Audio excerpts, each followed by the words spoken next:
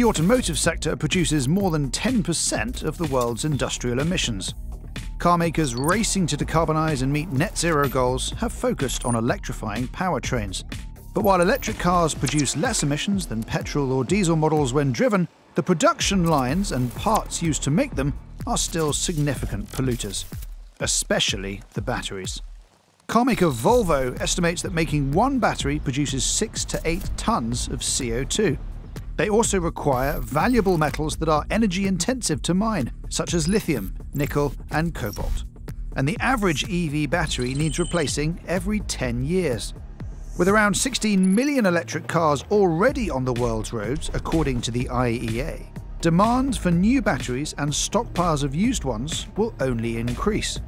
Experts at the University of Warwick say more than 90% of an EV battery can be recycled, including the valuable metals left inside. But accessing them is difficult and dangerous, as the cells also contain liquid electrolyte that's flammable, explosive, and highly toxic. Researchers are working on faster, more efficient ways to strip EV batteries down to component parts. New electrochemical techniques are being developed to extract and purify valuable, hard-to-recover metals like lithium. Another option is not to recycle immediately. Several car makers are involved in experiments to extend the life of old EV batteries by using them to store energy for homes, industry, and even a football stadium, although it's unclear exactly how long they'll last in this way. Beyond the battery, car makers face huge challenges to make their models more sustainable. Modern cars typically contain between 8,000 and 10,000 parts, according to the German manufacturer BMW.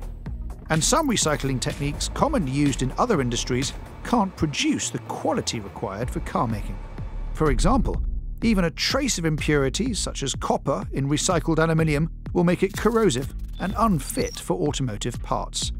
Some progress is being made. Ford is turning discarded fishing nets into plastic wire holders for its Bronco Sport SUV, while the VW-owned Bentley brand has produced a luxury coupe using reclaimed timber for seating trims. And Polestar aims to make a carbon-free car dubbed the Polestar Zero by 2030, using renewable energy and reused or recycled components to build it. Without improvements in sustainability, by 2040, 60% of auto industry emissions will come from materials used in production, according to the McKinsey consultancy. Rolling out a circular car made of recovered materials is the ultimate goal, but achieving it won't be easy.